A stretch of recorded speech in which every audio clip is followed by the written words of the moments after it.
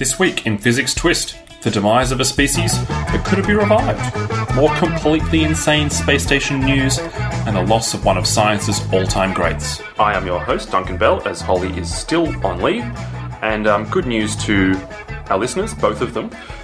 This week we're joined by the human embodiment of the 1990s surf brand of the same name, Rusty. Say hello, Rusty. G'day guys, how's it going? And also, Dr. Quill is back. Hey guys, what's happening? They can't answer that question. Yeah, they can. They can answer it emotionally. So, Rusty, we'll start with you. Can you please tell us what you do here and what makes you tick? Well, as you know, my name's Rusty and I'm an educator here at Fizzics. And in addition to teaching young kids about science and technology and engineering, I also look at fixing things around the place. So I'm a big tech enthusiast. I like to talk about Android and Apple and Microsoft, as well as 3D printers or fixing things in the workshop. Lots of different things. All right, awesome. I have seen your work around the place. It's fantastic. 3D printing is going to come up for us, for sure, in this discussion. Now, I asked you to bring in some science and technology stories from the past week, and you have a big old rusty rhino session, it seems. Can you start us off with that? Yeah, I've got a couple of different stories to do with rhinos, and one of them actually is related to 3D printing, but I'll get into that a bit later. So the first one I wanted to talk about was, in recent news, the last male northern white rhino was euthanized, put down. And that was due to age-related illness, but that only leaves 2 female white rhinos around, alive. And conservationists hope to save the species from extinction using some biological material that they got from the last male rhino. Mm-hmm. Yeah, because my understanding of how this works is that you need both a male and a female. Is that correct? Generally, but there are a bunch of advanced cellular techniques, such as IVF, which is in vitro fertilization, that can be used without having a male and a female of the species around. Yep. You still need the female to be alive, but the male is no longer necessary. No longer required. Just need his DNA. Yeah, okay. So, we're no longer needed here. Well, hopefully that is a good way that we can regain this species, because it's really sad that that's where we are. Yeah, well, I actually wanted to talk a little bit about the last male white rhino. His name was Sudan. He was referred to as the gentle giant. He was a large animal, but he wasn't mean. He didn't have any sort of aggression in him. And he lived in a conservancy in Kenya called Old Pejeta. And he was put down after his degenerative illness became too great. He's survived by his daughter and his granddaughter, Najin and Fatu. And he was 45 when he was put down. Oh, wow. Yeah. Now, my issue is, are these the surviving rhinos they're hoping to now impregnate? Because that's going to become an issue, potentially genetically, right? Because they're family. That is an issue, and to be honest, Quill, we did talk about this before the show, and we decided not to bring it up. So. My bad! We'll leave that one there. Yes, that would be an issue. So, Sudan was born in the early 1970s, and there was a near extinction event in the 1970s that he managed to survive. When you say near extinction event, what was the event? There was a large amount of poaching happening. So the number of that species dropped down quite extraordinarily low. In 1975, he was taken to Dvor Kralov in the Czech Republic. It's a zoo over there. And at the time, it was the only one in the world where northern white rhinos had successfully given birth. Right, okay. And he lived there until 2009, which is when he came back to Africa. And he's lived at the Old Pejeta Conservancy ever since. Yeah, okay. So what was the actual illness that, took him in the end? Well, from the news article that I read, it didn't actually go into it. It just said that it was age-related. He was old. Yeah. Rhinovirus? Oh, yeah, that's good. Rhinovirus, yeah. Nice. I had to, sorry. Really good. Usually I've been the one sort of pummeling our listeners with bad puns, so it's good Nothing for like someone a else to good take the pun. reins, as it were. Alrighty. So, as I said before, before Sudan was euthanized, they managed to get some genetic material collected, and they're going to try and hopefully use that to not end the species. They want to carry it on. Fingers crossed. It's not the first species of rhino to... Well, we can't say that this one's extinct, but there have been other species that have gone completely extinct, right? Can anyone chime in on that? I'm not 100% sure on that either. Okay. What I might do is find out and then chime in Yeah. in the edit. So we'll fix it in post, is what I'm saying. Yeah. Hello? It's me, Duncan.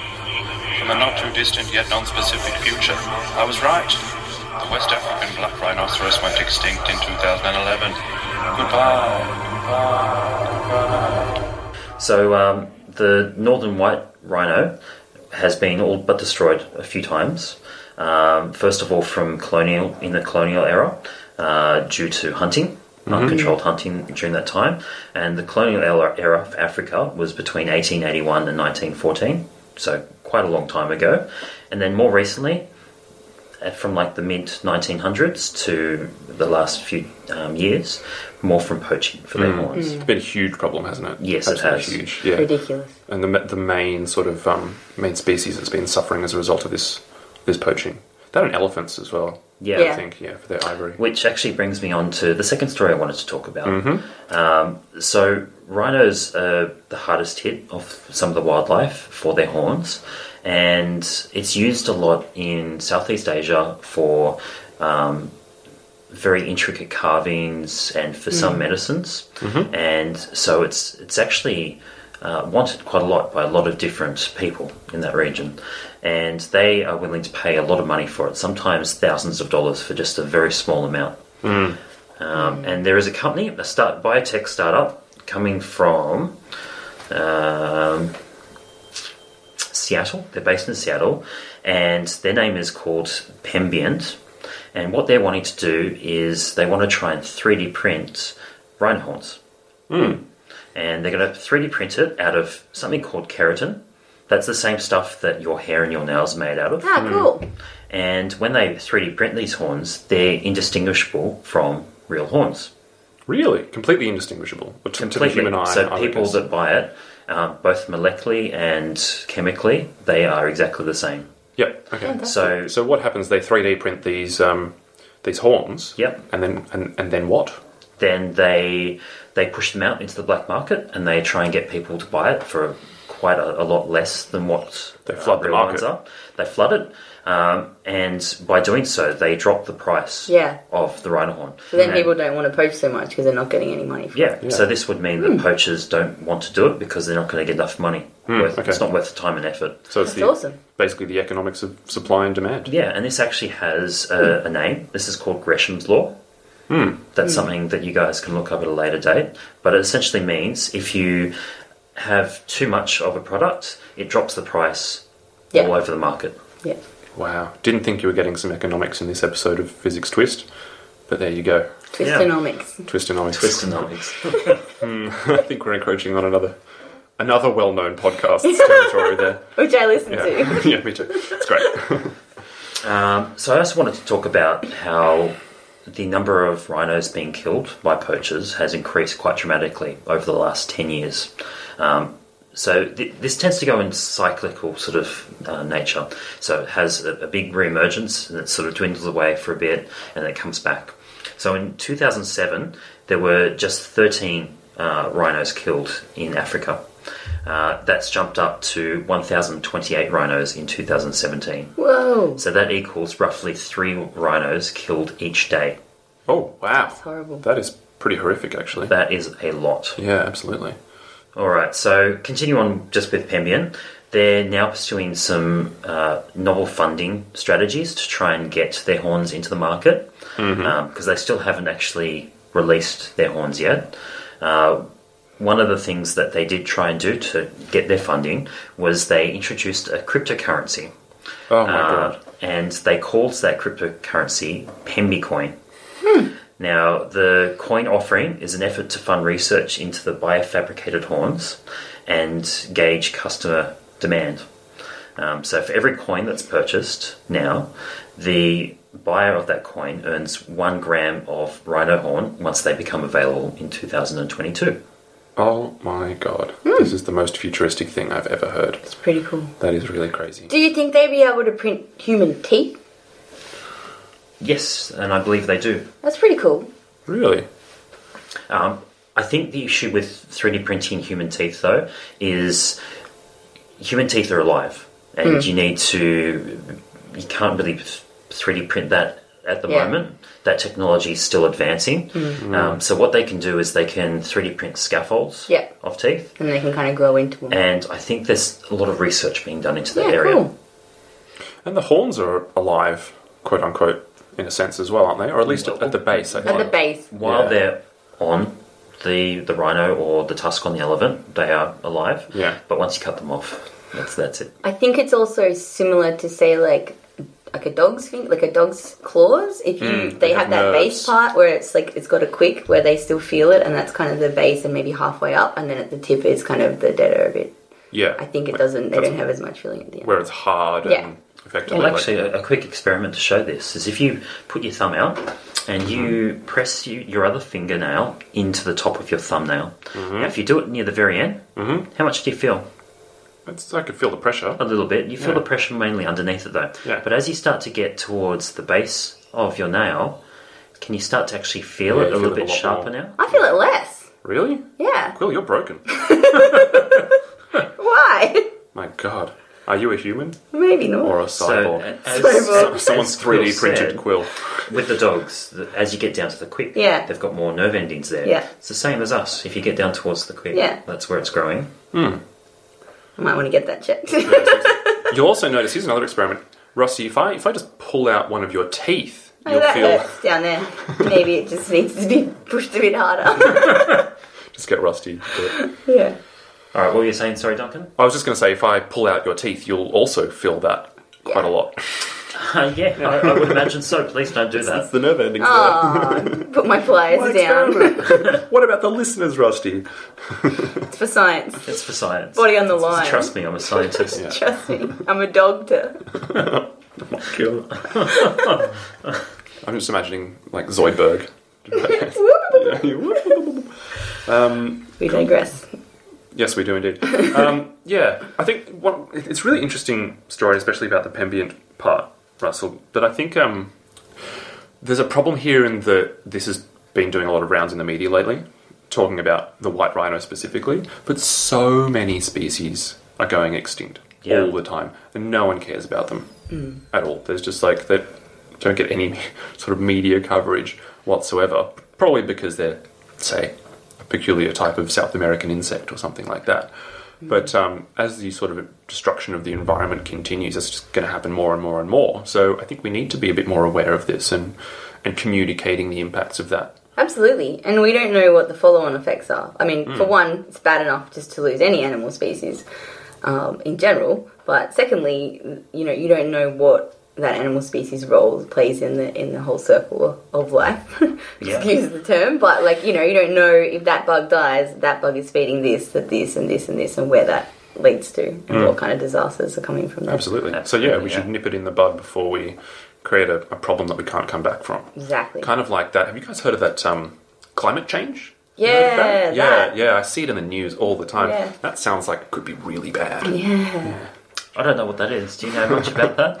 Maybe we'll do an episode on We it. should. Just for you, Rusty. We should do that one. Yeah, we should. I'm sure that we will. Yeah. Yeah. Shotgun being involved. All right. You've been in 2 of the 4 episodes so far, so That's because I like talking.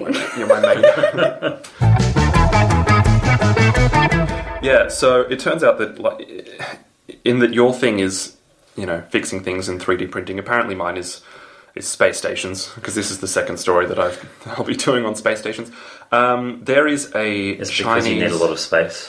I do. I need personal space. For the listeners Thank that you, can't Crystal. see, Duncan's very tall, Yeah.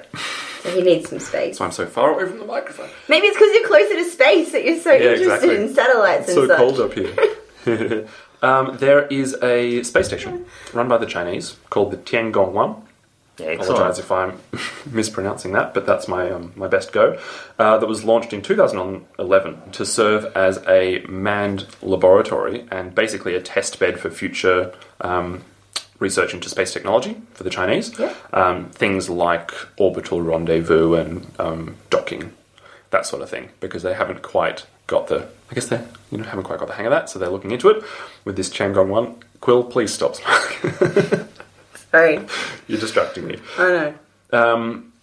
Yes, so that's been up there since 2011. It was supposed to be... the term that I read was deorbited. It's supposed to be deorbited in 2013. Deorbited basically means crashed into Earth. Yep. But deliberately. Deliberately crashed into the Earth in 2013. But it wasn't. They extended its lifespan by 2 years so that they can continue doing their research, which is pretty cool. The Tiangong 1 is also notable because it featured missions from the first 2 female Chinese astronauts, which is really awesome. Awesome. Yeah, they got to get up there. Currently, the Tiangong is still up there. It's at 290 kilometres up in the sky, travelling at roughly 29,000 kilometres per hour. Just for reference, it's currently at 290 kilometres up in the sky. It used to be a little bit higher, and that's because it is deorbiting. It's coming back down. So that means it'll actually crash in early April. But, get this, no one really knows where it's going to land. Now, this thing weighs 8.5 tonnes. So does that mean they don't have control of it anymore? No, they lost control of it. So in 2016 at some point, they effectively lost control, and this is the Chinese National Space Agency. They lost control of it and kind of didn't really tell anyone. But some amateur astronomers were observing it and went, "Hey guys, I don't think you've got this anymore," and they had to admit to the public that they indeed didn't have control of it anymore. And it's just been floating up there ever since. So it will come down apparently in the next couple of weeks.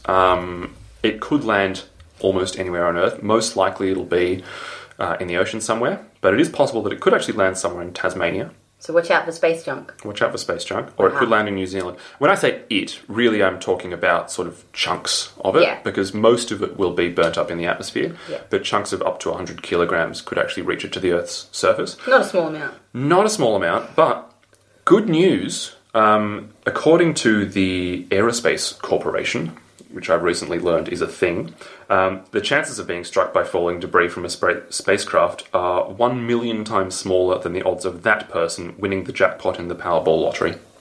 Wow, lotto ticket. Yeah. Now, did you say how high the Tiangong 1 is? Yeah, 290 kilometres up. Okay. So to put that in perspective, that is just a few kilometres more than the distance between Sydney and Canberra. Wow. So if you take that horizontal distance and put it vertically up, it's just going to be about 4 kilometres further. Really? Oh. Not far. But yes, very far. No, it's not that far. You mean 4 kilometres, isn't it? Or 290 kilometres? 290 kilometres. It's not that far. It's like popping over to Canberra, except you're popping up into space. I think that's pretty far. Nah. So, yeah, guys, if you are listening to this in, say, late April, hopefully you didn't get hit by a piece of falling space debris, but if you're listening to it before then just watch out. Do you remember when Mir came down? You remember the Russian space station Mir? Do you remember that? Yes, I do remember that. Yeah, I think it came in... Vaguely. It came down in 2001 or so, so I was just old enough to sort of remember it. But I actually remember seeing it in the sky. Oh, wow. Yeah. Oh, wow. Did you not see that? No, I don't recall actually watching that. It came down at night time in in Australian That's pretty cool. Eastern Standard Time, and you could actually see it sort of piercing across the sky. It was awesome, really fast and really bright. Yeah, wow. So, What year was that? I think it was 2001. Okay. Again, future Duncan might chime in. Nice one, Miles Duncan. It was indeed 2001. Back to you in the studio.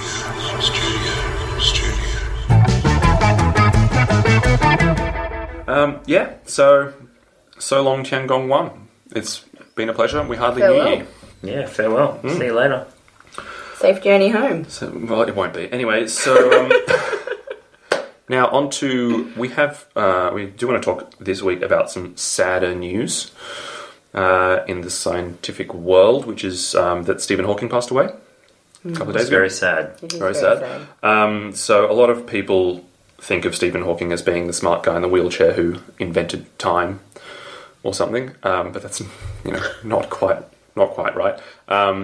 So just for anyone who isn't fully across what he's been responsible for, he was effectively sort of, I guess you could say, sort of standing on the shoulders of giants in terms of building upon what other scientists before him did. So things like Isaac Newton effectively described the force of gravity, but he didn't actually explain how it worked. He basically said, I don't know how this works, I'm just saying it exists. Then Einstein says this is how it works, and it's not so much that there is a force being exerted by objects onto other objects, it's more that gravity is a property of space itself. And then Hawking came along and said that it is possible for there to be such a thing as a singularity, and effectively proved it in, I think, 1970 with a guy called Roger Penrose, who is alive and with us, which is great.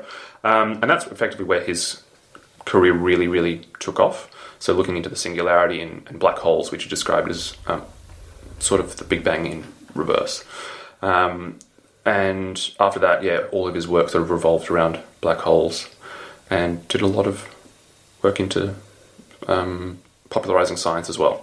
So I think that's more his main legacy, because there's been a lot of fantastic cosmologists and astrophysicists in the sort of first half of the 20th century who maybe contributed more than Stephen Hawking did to these fields. But Stephen Hawking's main contribution is probably in promoting science and scientific literacy. Ironically, I almost couldn't remember the word for that, but yes, scientific literacy. So that's going to be his legacy, I think. Do you guys have any other thoughts?